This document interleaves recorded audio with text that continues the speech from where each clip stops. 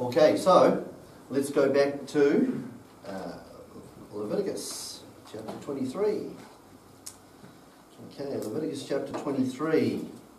So, the 10th day, verse 27, the 10th day of the 7th month, there shall be a day of atonement. It shall be a holy convocation unto you, and ye shall afflict your souls and offer an offering made by fire unto the Lord. And ye shall do no work in that same day, for it is a day of atonement, to make atonement for you before the Lord your God. And whatsoever soul it shall be, shall not be afflicted in that same day. He shall be cut off from among his people. And whatsoever soul it be that doeth any work in the same day, the same soul will I destroy from among his people. Ye shall do no manner of work. It shall be a statute forever throughout your generations. In all your dwellings it shall be unto you a Sabbath of rest, and ye shall afflict your souls in the 9th day of the month at even, from even to even shall ye celebrate your Sabbath. Okay, so this was obviously a special Sabbath day. They weren't to do any work. They were to celebrate a day of atonement. And but of course there were some things that were involved in doing that. Firstly, they were to afflict their souls, and they did that in a variety of ways. We see today that they do things differently than what the Bible does, and mostly the affliction of the soul was to fast and do things like that. An offering was to be made by fire, and fire speaks of judgment. So as we go through, I want to get to the end of this Feast of Atonement. The problem is I've been adding more slides to it as I keep reviewing and revising and finding more stuff to add to it. But I'm going to try and aim to finish this. Okay, so let's start. Just revise a little bit where we finished off last week. Okay, so last week there were to be an offering made on the Day of Atonement. This offering was to be made by fire. And then we looked at the type of burnt offering dependent on your class of people. So depending if you're upper class, middle class, or lower class. And most of us would call ourselves upper class, wouldn't we? I mean, we would be if we were lived in India.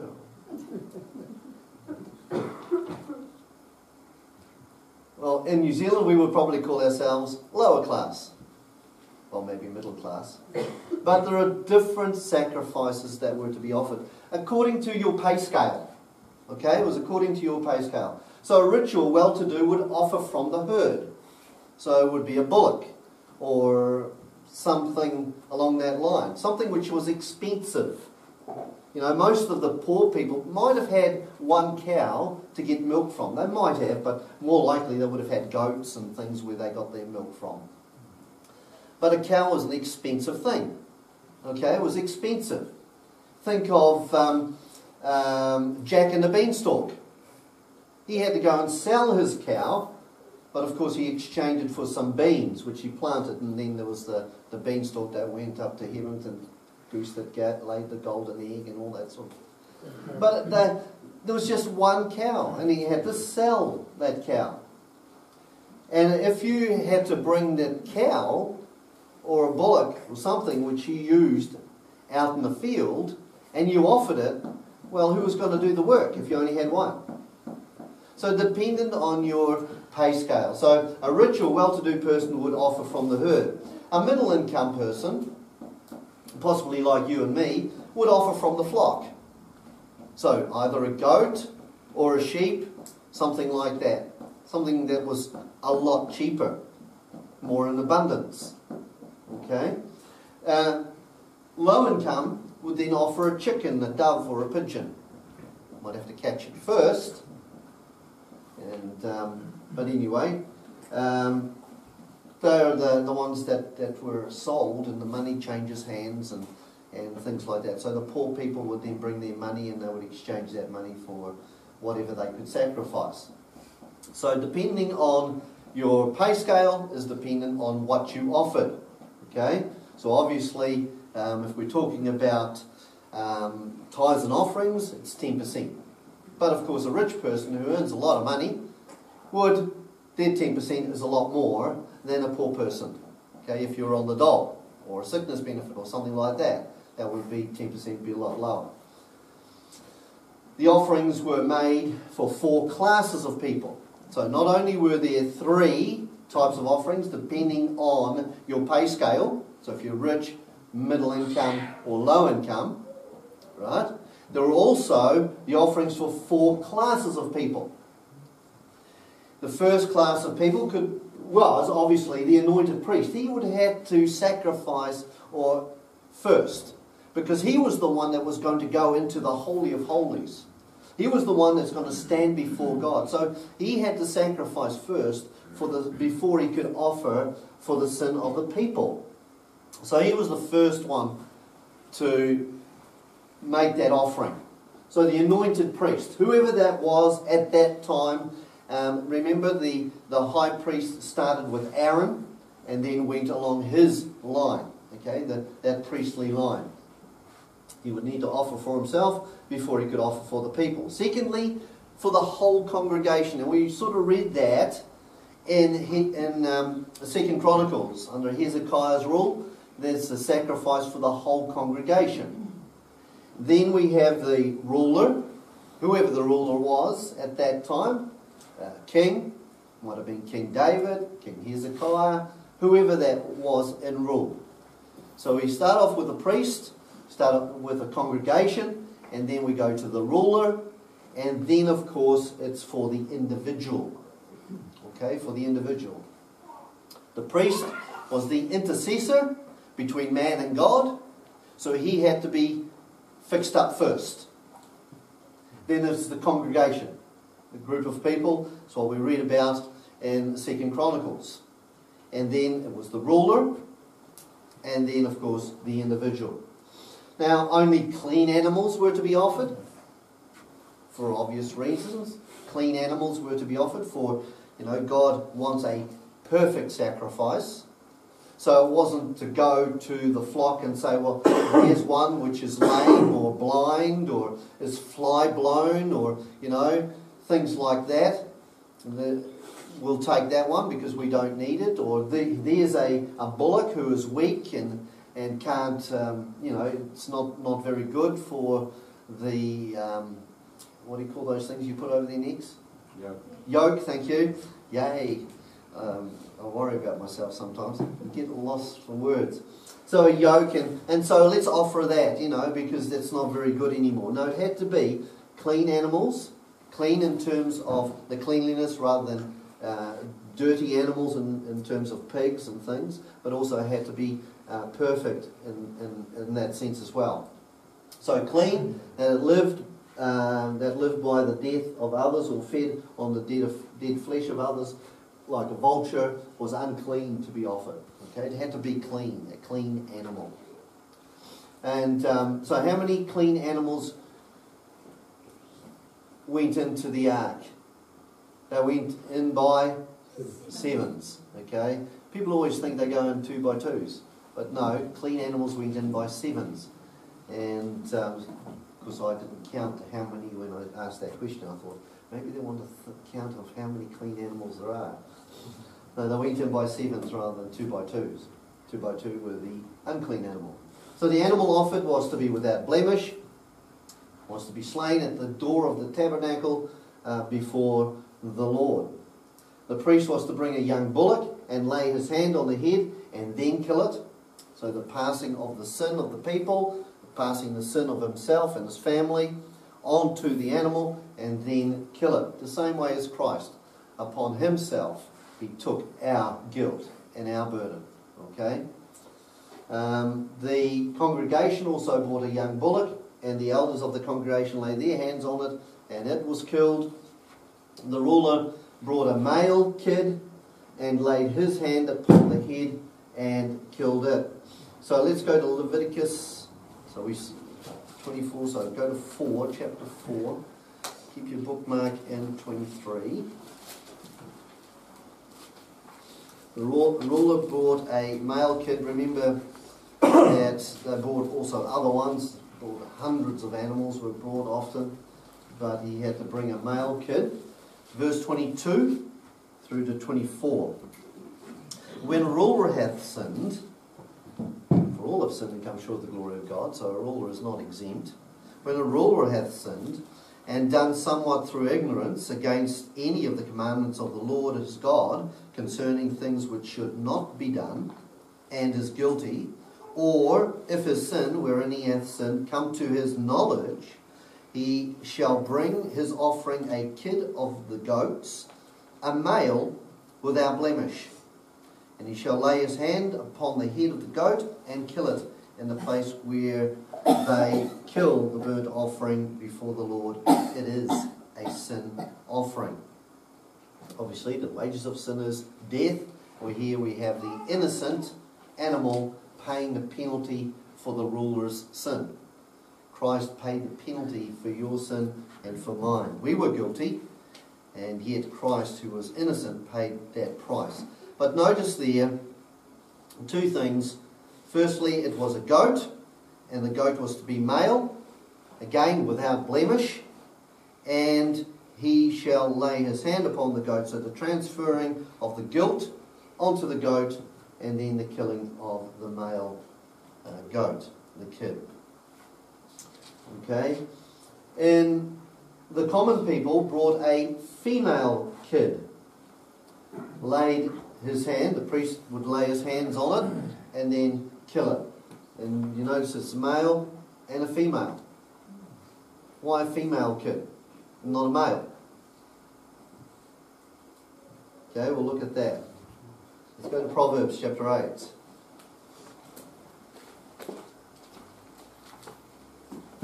Psalms, Proverbs. Chapter 8, 15 and 16.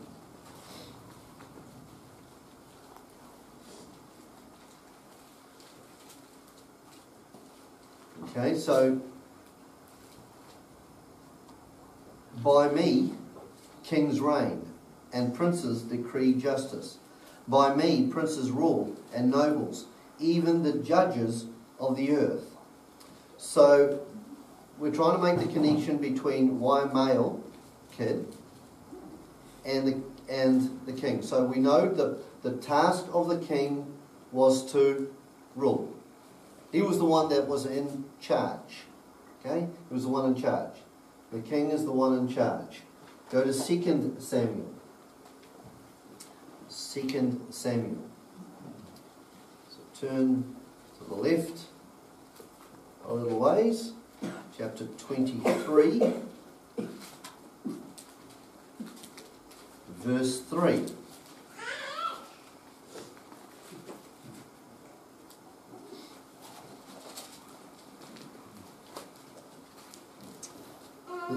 The God of Israel said, the rock of Israel spake to me. He that ruleth over men must be just, ruling in the fear of God. Okay, so again, a king or a ruler rules in the fear of God, keeping God's commandments, etc., etc. Okay, so a ruler, a person who is in charge, is a person who would have to bring a male goat. They go to 1 Timothy. 1 Timothy.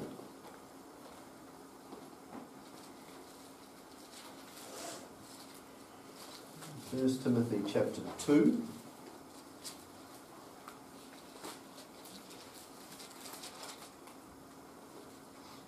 And verses 1 and 2. I exhort therefore that first of all supplications, prayer, intercessions, and giving of thanks be made for all men, for kings and for all that are in authority, that we may lead a quiet and peaceable life in all godliness and honesty. So kings, for those that are in authority. Okay? So, in this case, the prescribed sacrifice was a goat and a he-goat in particular, a male goat. So when you go to Leviticus chapter 4, you'll see that if a king had sinned ignorantly, in ignorance, or he came to the knowledge that he had sinned, he had offer a male goat. Sacrifice was a goat. The offering of the private person was to be a female, which was proper to one having no authority. So who's the ruler of the house? Is it the male or the female? The male. Who's the ruler of a country? In Israel, for example, the king. The one that's in authority had to bring a male sacrifice, and the others would then give a female sacrifice, and the ruler had to bring a male. So let's go back to Leviticus chapter 4. That's where we were a moment ago. I didn't put a bookmark there.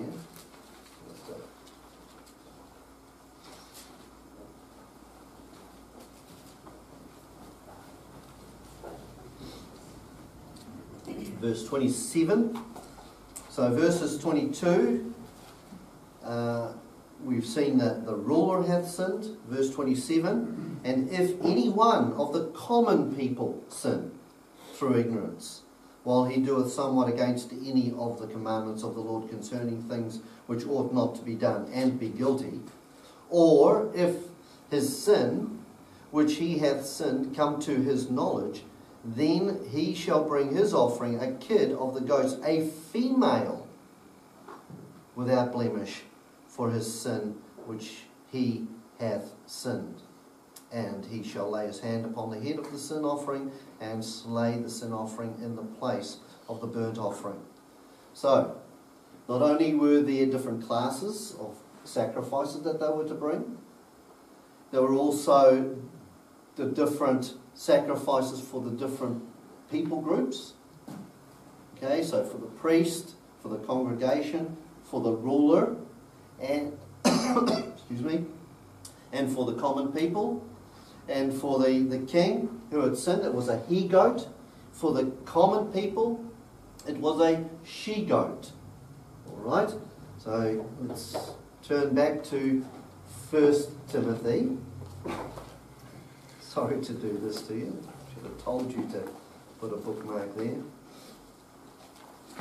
1 Timothy chapter 2. Click on.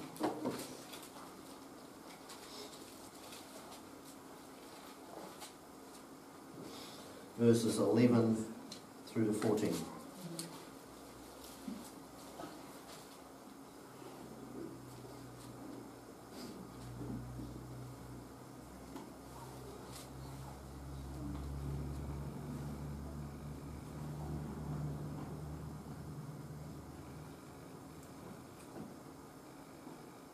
It says, let women keep silence in the church. Let the woman learn in silence with all subjection. But I suffer not a woman to teach nor usurp authority over the man, but to be in silence. So you can see also in the sacrifices that they were to bring, there was a difference. Male and female. And also here, in verse 13, for Adam was first formed, then Eve. And Adam was not deceived, but the woman being deceived was in the transgression. In other words, Adam knew exactly what he was doing when he took a bite of that fruit. It was Eve that was deceived.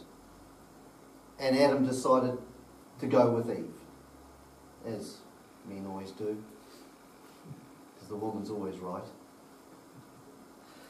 Verse 15, notwithstanding she shall be saved in childbearing if they continue in faith and charity and holiness with sobriety. So, you see, you take that verse out of context and you end up saying that a woman who has a child is saved. Isn't that what it says? Notwithstanding, she shall be saved in childbearing. So a woman who doesn't have children is not saved and can never be saved. Because she's, women are only saved in childbearing. Of course, we've taken that out of context. We don't want to do that. Okay. The difference in offerings is seen in the treatment of the blood as well. So there's not only is there different types of animals, but also what happens with the blood of that animal. Okay? And how the body is disposed of. The blood of the offering of the priest and the congregation was taken by the priest into the holy place of the tabernacle. So the sacrifice was usually done outside, and then the blood was taken into the holy place. And on the day of Yom Kippur, it was taken into the Holy of Holies, and that was only once a year. So the offering for the priest, if I just flick back, the blood of the offering for the priest and the congregation was taken in by the priest into the holy place of the tabernacle. Okay, so it was killed outside and then taken inside. Okay, so the priest would dip his finger in the blood and sprinkle it 7 times before the veil and put some of it on the horns of the altar of incense. So there's the altar of incense. Put some on the, don't know if you can see the little touch of blood on that horn there. And he would pour out the remainder at the bottom of the altar of burnt offering. That is for the priest. The blood of the offering of the ruler and the congregation was not taken into the tabernacle, but put on the horns of the altar of burnt offering. So on these horns here, this is the burnt offering here, and the blood was put on that, and the rest poured out at the bottom of the altar. You can see all that blood. There would be lots of blood flowing around. The bodies were disposed of differently as well. The offering for the priest and congregation, the offering was skinned, and the fat, kidneys and rump were burnt, and the skin, head and legs were carried outside the camp to a clean place, and the ashes were poured out. For the ruler and the common people, the fat burnt and the body not taken out the camp, but given to the priest for food. Okay, so for the priest, it was taken out, it was burnt, all those sort of things were burnt, but was for the common people, for the ruler and the common people, the Levites, because they didn't have any land, they needed to survive, and so that was given to them. That was their food, given to them for food. Leviticus 16.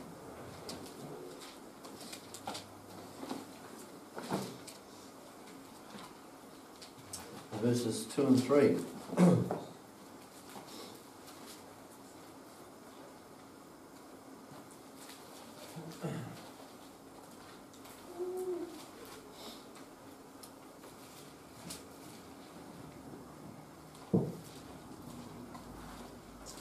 Okay, verse 2. And the Lord said unto Moses, Speak unto Aaron thy brother, that he come not at all times into the holy place within the veil before the mercy seat, which is upon the ark, that he die not. For I will appear in the cloud upon the mercy seat. Thus shall Aaron come into the holy place with a young bullock for a sin offering and a ram for a burnt offering. So again, we see the different types of animals that were brought and the different types of sacrifice that were given. So God said, I will appear in the cloud with a, where are we? In verse 2. That he come not at all times into the holy place within the veil, before the mercy seat which is upon the ark, that he die not, for I will appear in the cloud upon the mercy seat.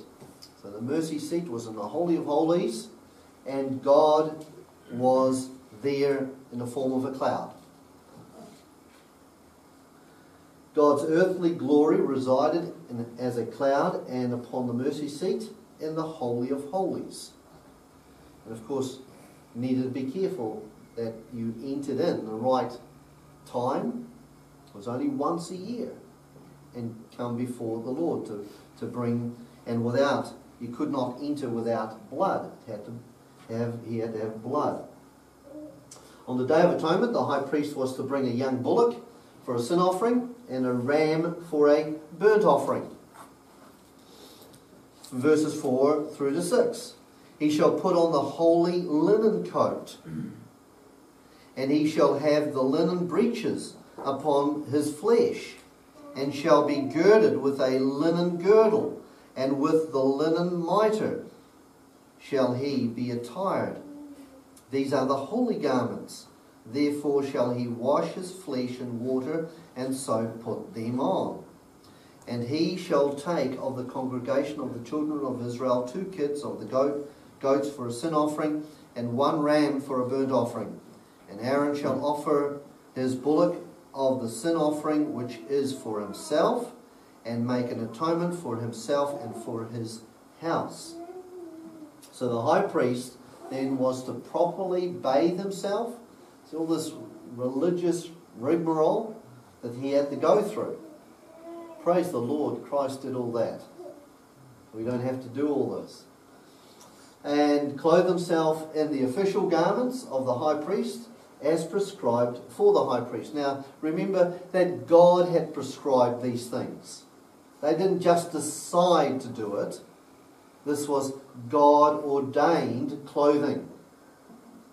Okay? The priest was also to bring 2 kids and goats for a sin offering, and 1 ram for a burnt offering. These were to be on behalf of the congregation of Israel. Aaron was first to take the bullock and offer it as a sin offering for his own sin, and thus make atonement for himself and his family. So he had to get himself ready first before he could intercede on behalf of others. Okay? Go to Hebrews. Hebrews 7.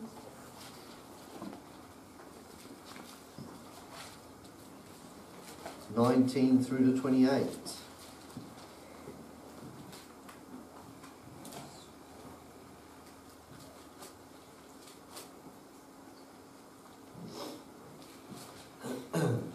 Hebrews 7, beginning at verse 19. For the law made nothing perfect. The law made nothing perfect. But the bringing in of a better hope did, by the which we draw nigh unto God. So they did it because they were looking for something that was better. Even though they could never ever make themselves perfect, there was a hope there. And that hope lay in Christ. Verse 20. Inasmuch as not with an oath he was made priest. For those priests were made without an oath, but this with an oath by him that said unto him, The Lord swear and will not repent.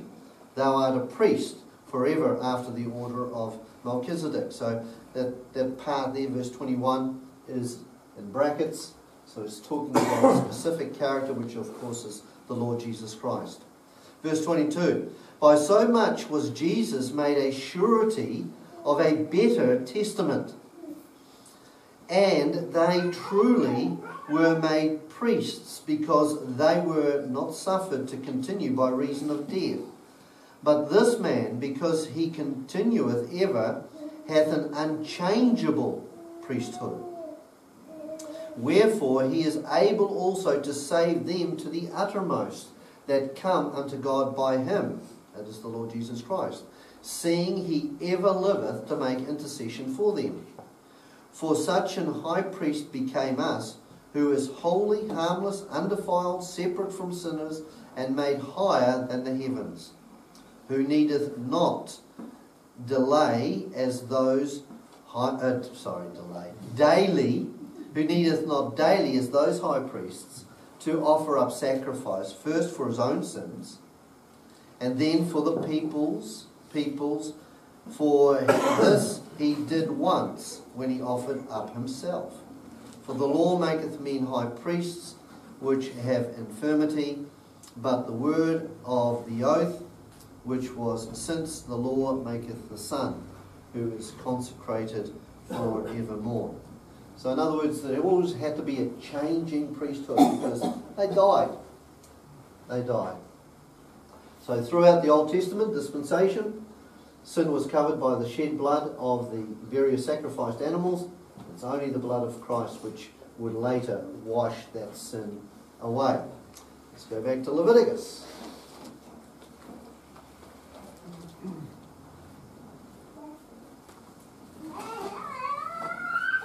Leviticus chapter 16.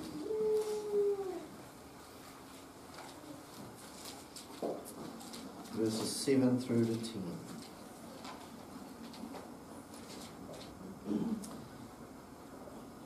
And he shall take the 2 goats and present them before the Lord at the door of the tabernacle of the congregation. And Aaron shall cast lots upon the 2 goats, one lot for the Lord, and the other lot for the scapegoat.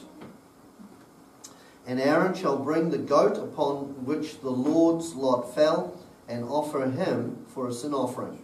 But the goat on which the lot fell to be the scapegoat shall be presented alive before the Lord to make an atonement with him, and to let him go for a scapegoat into the wilderness.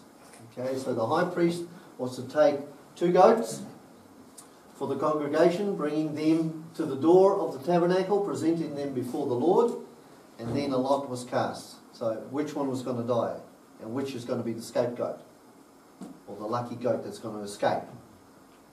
Get it? Okay. Lots were cast over the 2 goats, selecting one for the Lord and the other as a scapegoat. The one which was the Lord's was then offered as a sin offering on behalf of the congregation of Israel. The other goat would be let go into the wilderness as a scapegoat, symbolically bearing the sins of the nation. Okay, the sins of the nation. The high priest was to fill the golden censer with live coals from the brazen altar. So if you drop down to verse 12. And he shall take a censer full of burning coals of fire from off the altar before the Lord, and his hands full of sweet incense, beaten small, and bring it within the veil. And he shall put the incense upon the fire before the Lord, that the cloud of the incense may cover the mercy seat that is upon the testimony, that he die not. And he shall take the blood of the bullock and sprinkle it with his finger upon the mercy seat to eastward, and before the mercy seat shall he sprinkle the blood with his finger 7 times. So there's lots of blood flowing, okay, and sprinkling of blood. So you see the priest was to fill the golden censer with live coals from the brazen altar, and the brazen altar is outside in the courtyard, just outside the holy place.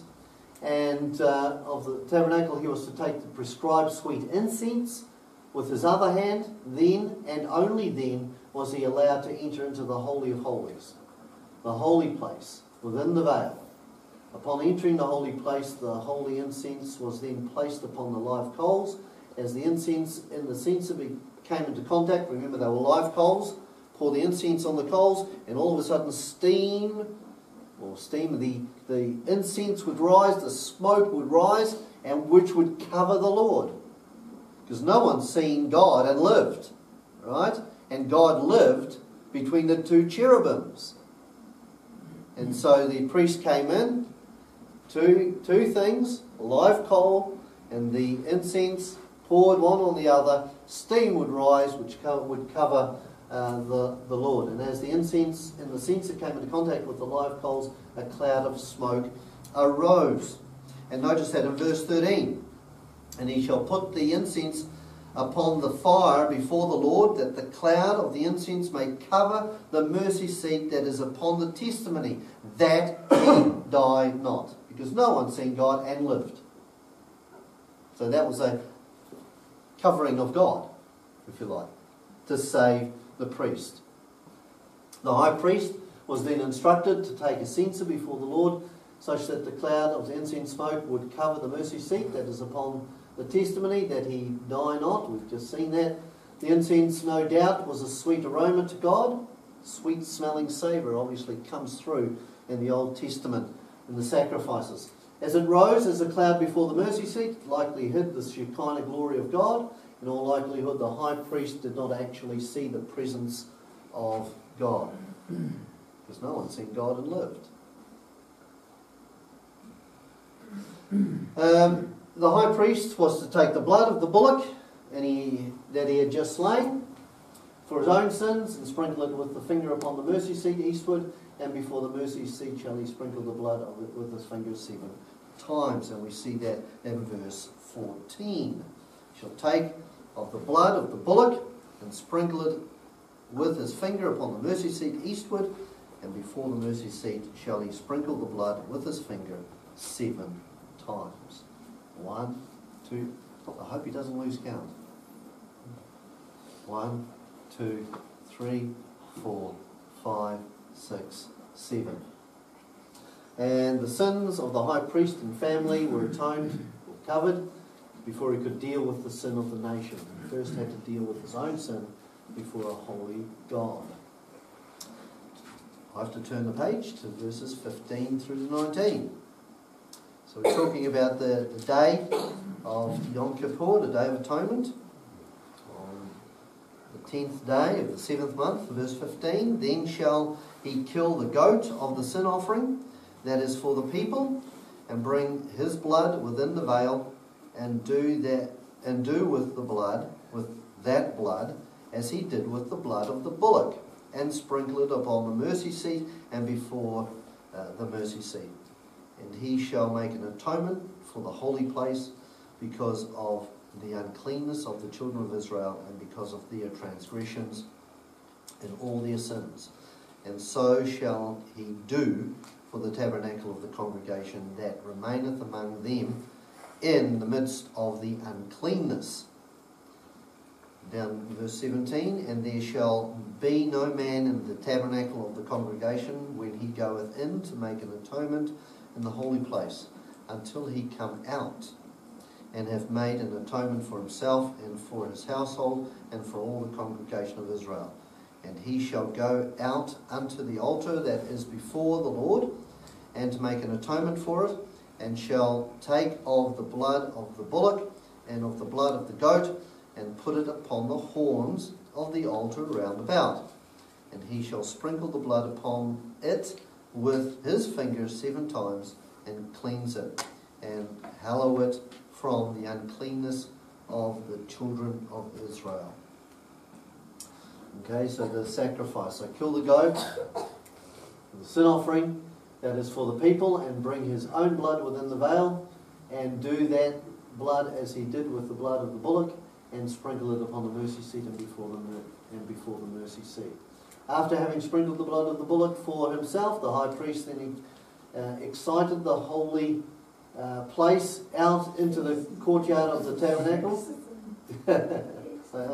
Exited. Excited. He was very excited. Exited of the tabernacle and killed the sin offering goat for the people. He returned back into the holy place with his blood, sprinkling it both before and upon the mercy seat. Okay, the collective sin of the entire nation of Israel was atoned, covered, as the blood of the sin offering was sprinkled on the Day of Atonement annually. Okay, we've already seen Hebrews 7. Let's go to Hebrews 9.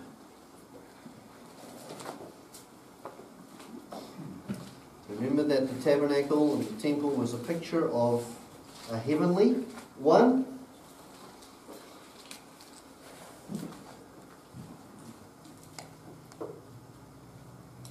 Very dry, isn't it? Just while I have some water. Verse 7. But into the second went the high priest alone, once every year, not without blood, which he offered for himself and for the errors of the people. The Holy Ghost, this signifying that the way into the holiest of all was not yet made manifest, while as the first tabernacle was yet standing. The first tabernacle was the tabernacle, the temple, the Old Testament. Okay, so the second couldn't come until the first was done away with. In verse 9, which was a figure for the time then present, in which were offered both gifts and sacrifices that could not make him that did the service perfect, as pertaining to the conscience, which stood only in meats and drinks and divers washings and carnal ordinances imposed on them until the time of Reformation. But Christ, being come and high priest of good things to come, by a greater and more perfect tabernacle, not made with hands, that is to say, not of this building, neither by the blood of goats and calves, but by his own blood he entered in once into the holy place, having obtained eternal redemption for us. So in other words, Christ took his own blood, not into the temple, not into the tabernacle, not into the Holy of Holies on an earthly scene, but a heavenly. He went into the Holy of Holies and presented his blood before God the Father. And if you go down to verse 24, for Christ is not entered into the holy places made with hands, which are the figures of the true, but into heaven itself, now to appear in the presence of God for us. So Christ himself didn't go into the tabernacle or the temple as it was then, Herod's temple. Didn't go into the Holy of Holies on earth, but it was the heavenly temple that he went. Remember, the earthly temple is a picture of what is in heaven, the true. It's a bit like the parables that we've been looking at in Sunday school. They're a earthly picture of a heavenly truth. Okay, we're getting there, getting closer and closer. So the biblical Day of Atonement was for the forgiveness of sins for the nation of Israel rather than the individual Israelite. And Zechariah 13:1 and 2, we see the complete removal of the sins of the nation. And we've already seen all that. This will bring the Jews as a nation back into fellowship with God, because sin hindered them from fellowship being with God. Okay? So, what have we seen so far? Okay, nearly there. What have we seen there? We've seen the Feast of the Passover, Feast of Unleavened Bread, the Feast of First Fruits, the Feast of Pentecost, the Feast of Trumpets, the Feast of Atonement. And we'll see in the next few weeks the Feast of Tabernacles. So we see in these feasts God's plan for mankind. Okay? God's plan for mankind. So the first two feasts is God's plan. So his first plan is to redeem mankind. So he looks forward to Christ and his atoning work on the cross.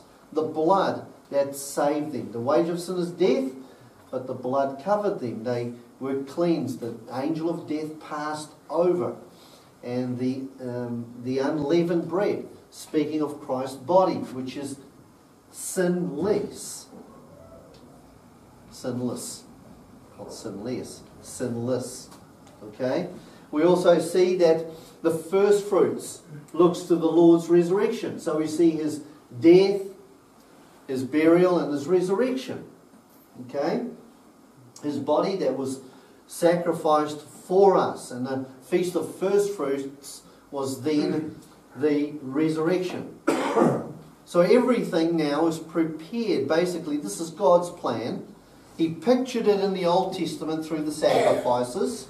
This was a sacrifice that was to come. That was the Lord's sacrifices. God's plan for mankind.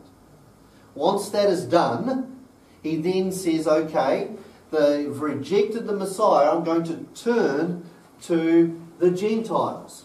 And so he looks to the salvation of the Gentiles. Well, we also know that the church is being built at that time, and it's not particularly just to the Gentiles, but it's to all mankind. That's the Jews as well, as an individual. Okay? So God then, at the Feast of Pentecost, looks to the salvation of mankind as individuals. Then we see the Feast of Trumpets and the Feast of Atonement looks to the salvation of the Jews. So the Lord's return and the salvation as a nation. And then, of course, the final feast, which we'll look at, looks to God's eternal kingdom. God's plan in the feasts. So, saving mankind from sin, dealing with the Gentiles, bringing them in, and then dealing with the nation of Israel. And so there's no one is left out. There's no people groups left out. Because if you're not a Jew, you're a Gentile. And if you're not a Gentile, you must be a Jew. So it's all encompassing. It takes in every single person. So let's then finish this off, and we'll look at the prodigal son again. At Luke chapter 15, and then we'll be finished.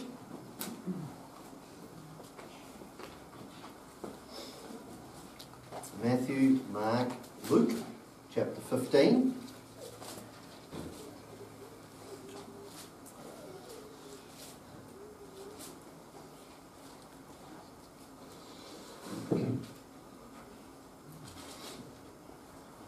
So, if we pick it up from verse 11, it says, and he said, a certain man had 2 sons. So here we have the representation of the Jews and the Gentiles. 2 sons.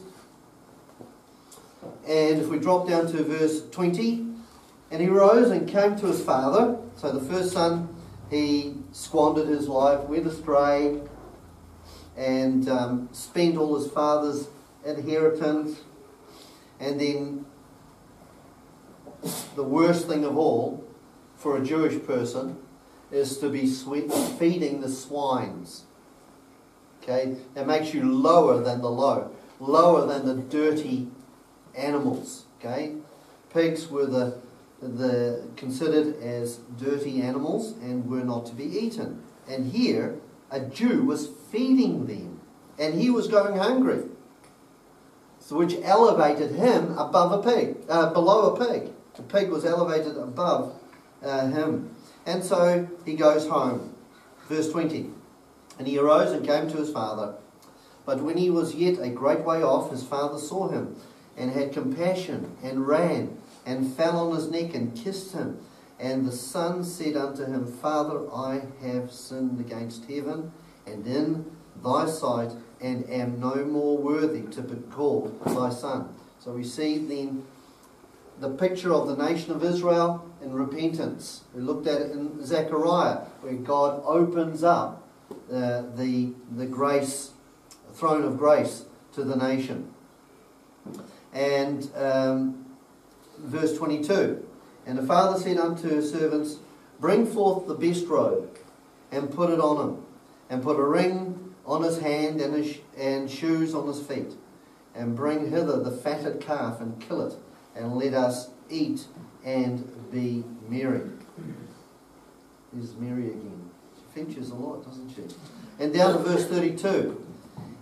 It was meet that we should make merry and be glad, for this thy brother was dead and is alive again, and was lost and is found.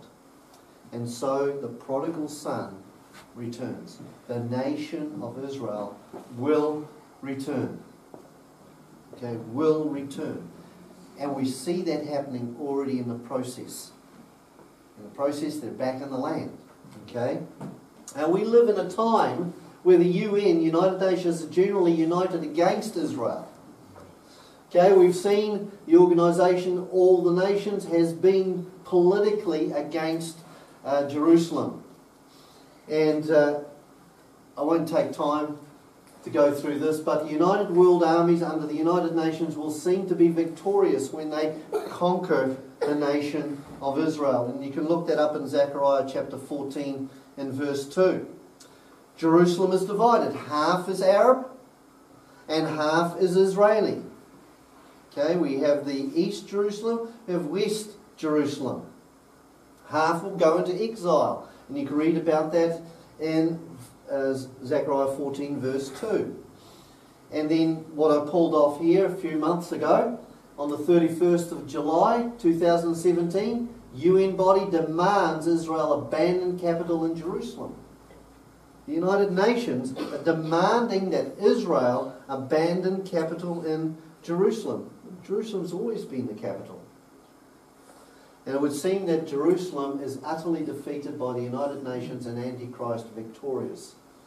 But in Zechariah 14 verses 3 and 4, in chapter 12 as well, Israel's great day of atonement will be in chapter 14, where God will deal with the nations and redeem the people back to himself.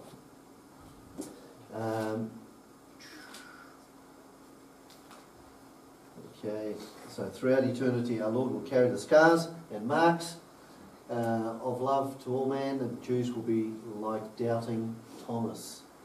And I think that's just about it. Boom. Let's pray. Heavenly Father, we do thank you, Lord, for the opportunity this evening to have a look at the sacrifices that were carried out. Father, we thank you, Lord, that we don't have to worry about sacrifices any longer. Father, we thank you also that the Day of Atonement is coming for the nation of Israel as a people group.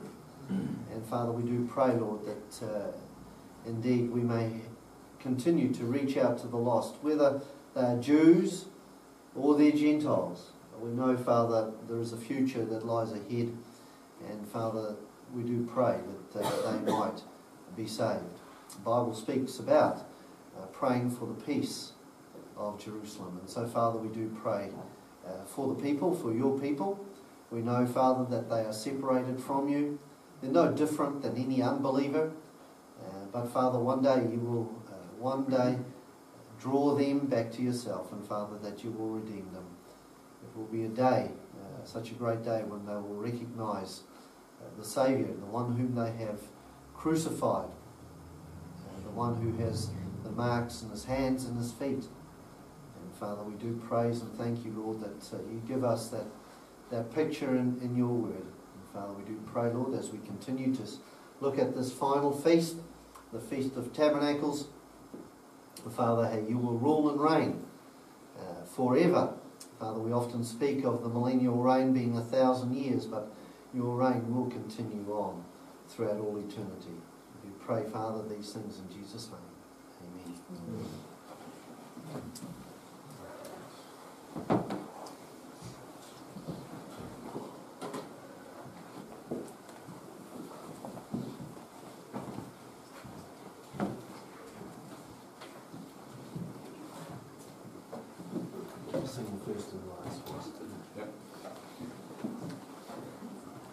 Turn to hymn number 592.